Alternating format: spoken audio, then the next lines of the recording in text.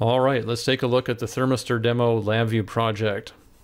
Right now I have my thermistor connected to analog input number 0 on the B connector. Now the VI is running at the moment, and I'm displaying the thermistor resistance in kiloohms on this circular dial. The digital display also works. Looks like we're running at around 9.3 kiloohms.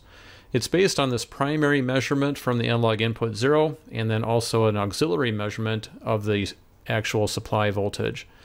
We also need the measured value of the fixed resistor. You'll want to do that with an ohm meter and insert that value there. All right, I'm warming the thermistor with a finger touch right now, and we see that the resistance is going down.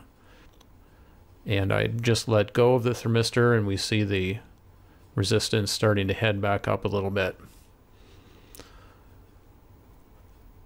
All right, let's look at the core of the VI. It's based on the analog input express VI, measuring a couple of values, passing that through a little bit of calculation, and then displaying that back on the round gauge.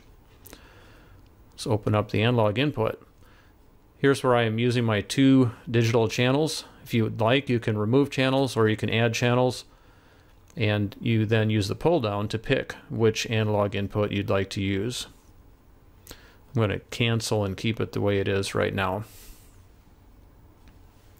Sometimes you'll see the air cluster appearing at the top. You can also position it at the bottom this way.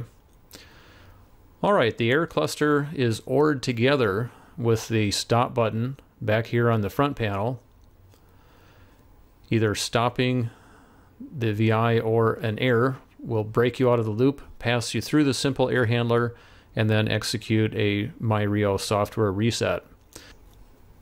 Here I'm pacing the loop at 10 milliseconds per loop cycle, and that's giving me a 100 Hertz update rate on the front panel.